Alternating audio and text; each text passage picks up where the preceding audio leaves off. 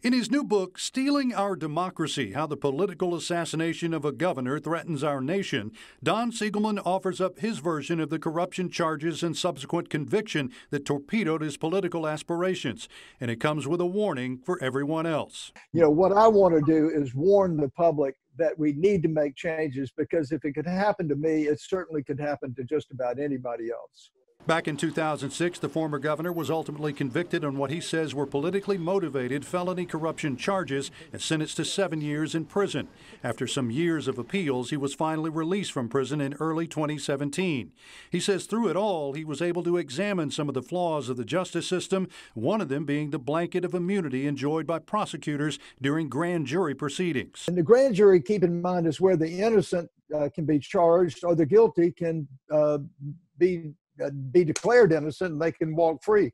So in order to have a check on truth, we need to have lawyers present in the grand jury to make sure the prosecutors are playing it straight. Siegelman will be at Page and Pallet Bookstore in Fairhope tomorrow night from 6 to 7 o'clock for a book signing and discussion where he says social distancing and other COVID-19 measures will be in place. Bill Riles, WKRG News 5.